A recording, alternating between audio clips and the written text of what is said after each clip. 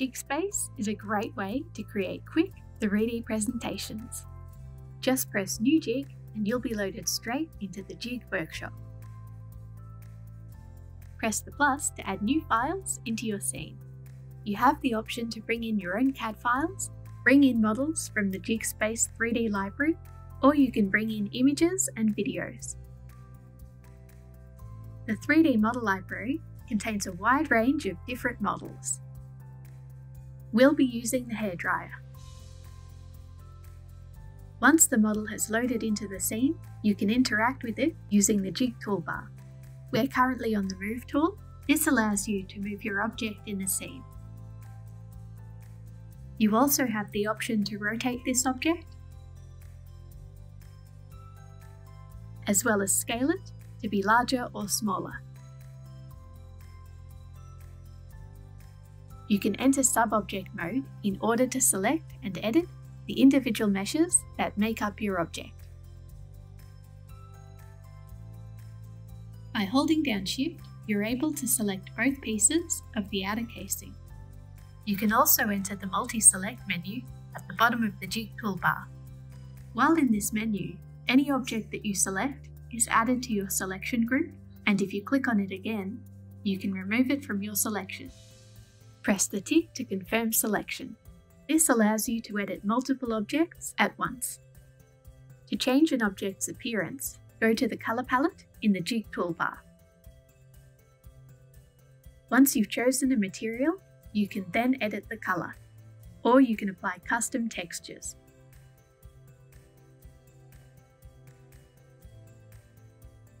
Adding steps is like adding slides to your presentation.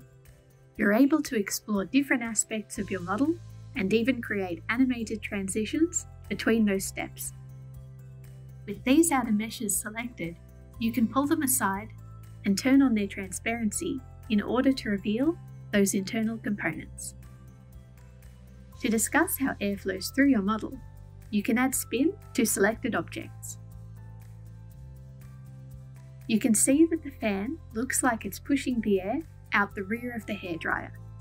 If you reverse the spin's rotation, it now looks like air is being drawn into the hairdryer. You can type in a value here in order to speed up the rotation. Add in a label to emphasize the focus of this step and educate your audience about a product or model. The label will stay in view even as you move about the scene, directing your audience to the focus of this step.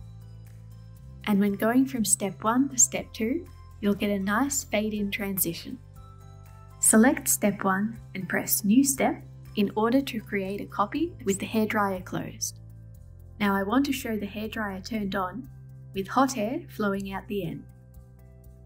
To do that, you can add in an effects shake.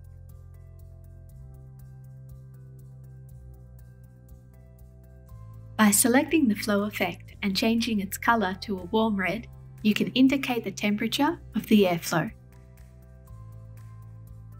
Then you can scale and position this effect at the front of the hairdryer.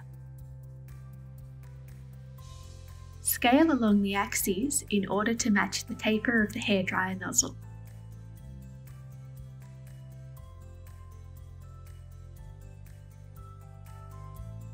Step through your jig to view its transitions. Go to AR mode to view your jig in augmented reality.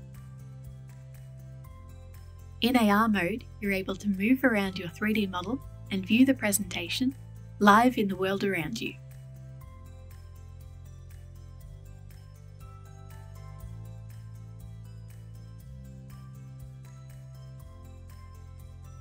Once you're happy with your jig, it's important to fill in the jig's details and save it out. Adding a thumbnail image is a great way to make your jig look more professional.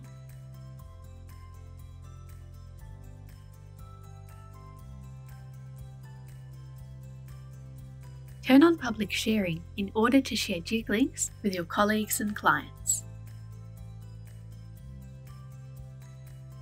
And finally, don't forget to save your jig.